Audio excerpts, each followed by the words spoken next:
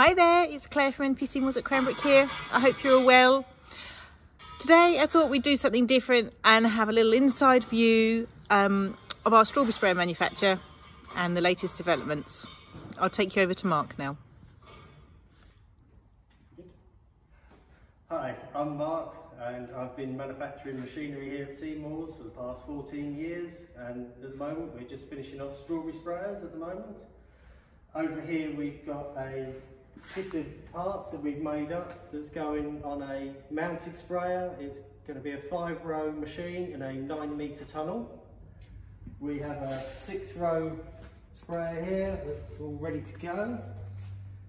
Got a chassis here that's just going to be for stock. We've been working on different bits. We've modified the drawbar this year to help make more room around the PTO shaft, especially if your tractor's got a low output. We've got bushes to help with more wear in there. We've been working on the fan units to just make them better designed for everybody. Then over here we've got a 4-row sprayer, and over in the background there's a 4, 5 and a 6-row sprayer. Right, so we've got this sprayer out at the moment, but this is for use in 6-row tunnels, 5-row tunnels and 4-row tunnels. And this section here comes out, and then this piece moves in to make it back into the smaller sizes, whatever you need. We have a 75 litre pump on here.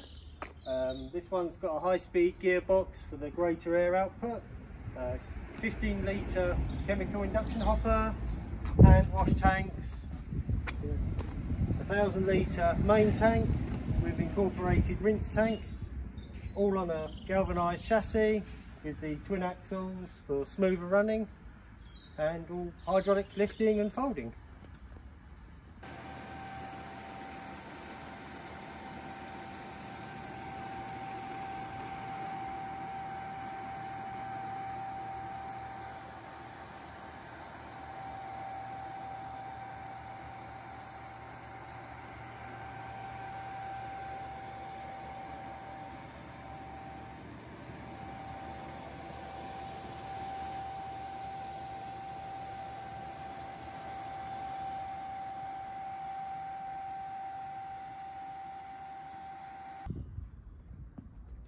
This one's all ready to go out to the tunnels, and I hope you enjoyed this.